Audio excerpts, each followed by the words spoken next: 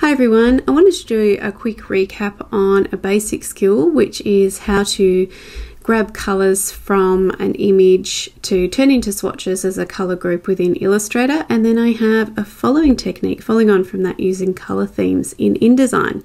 So just a couple of quick things and referencing kind of historical images, which I thought was a nice tie-in. So I've just brought in this image here. This is an image done by the famous designer Milton Glasser of Bob Dylan.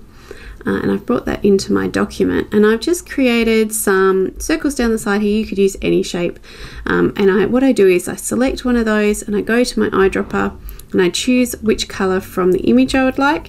And something really handy, you can toggle between your selection tool and the eyedropper by hitting Command on your Mac keyboard, or whatever you're on.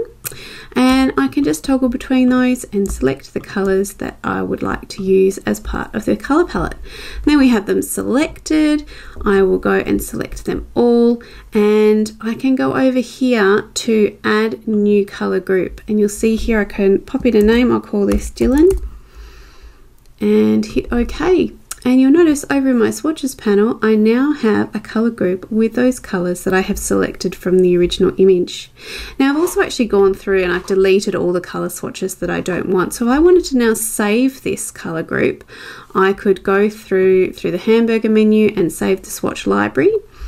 I'm not going to show that in this tutorial because it's just short and sweet, but let me know if you would like to know how to do that. You can also start doing things like saving into your swatch libraries. What I'm going to do now is flip over into InDesign, where I have the same image that I have selected. So I have my image and I'm going over here. So the eyedropper within InDesign has this other kind of eyedropper called Color Theme Tool. If I select that and I go to my image and click on an image, and this could be any image, it might be you're wanting to get some color inspiration from images that you're bringing into a document, you'll notice this bar will come up and it has some different options that are selected from that image you've brought in. Now there's some challenges with it. You don't have as much control over which color is selected. However, it's a really quick way of grabbing colors. So you'll notice along this bar as well, I've got a couple of options here. I can add the colors to my swatches, so I've just selected that, or I can add them to my CC library, so I'll just do that for the sake of it. And you can rename that if you want, so I might say this is Dylan. And same in here, colourful themes, Dylan. And then you can start applying it to different elements within your InDesign document.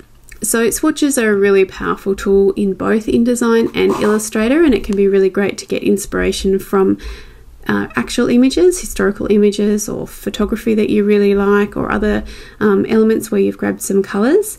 And there's two different ways there of grabbing some color themes and using them in your program.